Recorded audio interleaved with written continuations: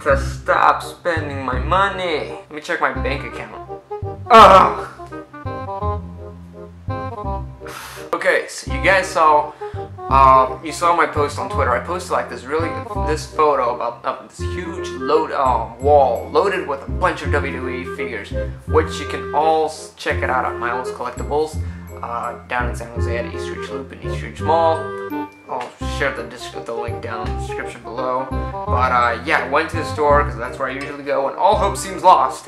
That's where I go to buy all my figurines. So I went there to check it out, and Lord and behold, temptation hit me. I was like, ugh, I had to get a figure. I know, I'm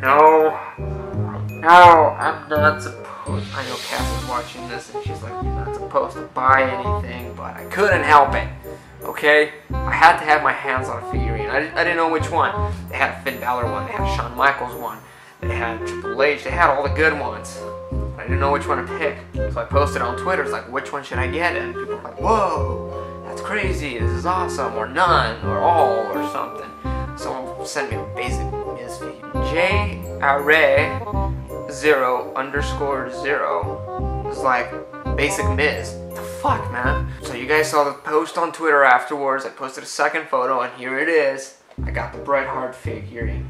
It's the Elite Flashback series with him with the tag team title.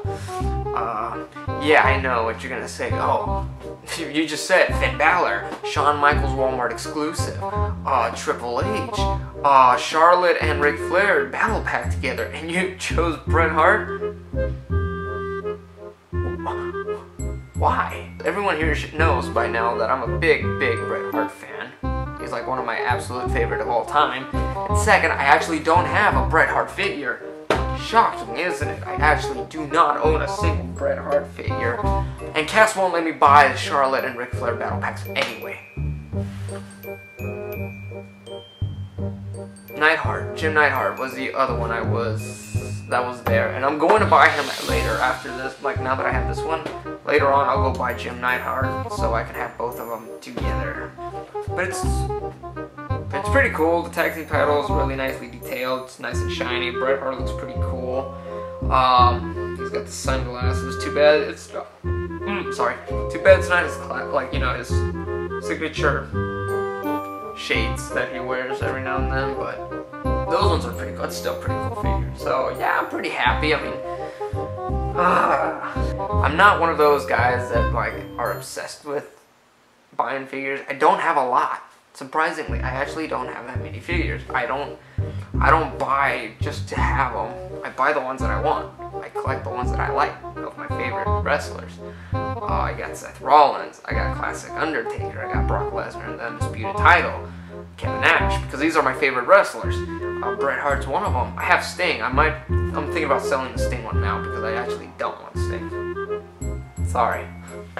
But other than that, I don't go around collecting that many figures. It's just not.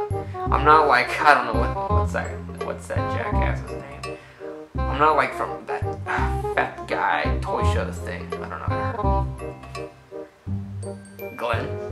And then I thought to myself, okay, that's it. I'm done. I'm not gonna buy anything else. I am done for the day. Until I picked up this really cool 21 Pilots linear thingy. It's you can't really see it, but it's 21 Pilots. It's kind of cool. It's got the click thing on it. I had to say yes to that. Oh, and I also bought a Joker for Suicide Squad. Check it out. I was gonna buy the regular sized one with Harley Quinn, but I said nah. I like the keychain ones better because you can have them around with you, and the big ones I really don't have room to put them in. So yeah, that's pretty much it, guys. What do you guys think? Was this a good investment? Did I do the right thing? Was I supposed to spend my money? Am I an idiot? Am I a hero? I don't know. You guys let me know in the comments down below. Like, comment, subscribe. Thanks for watching, guys, and take care.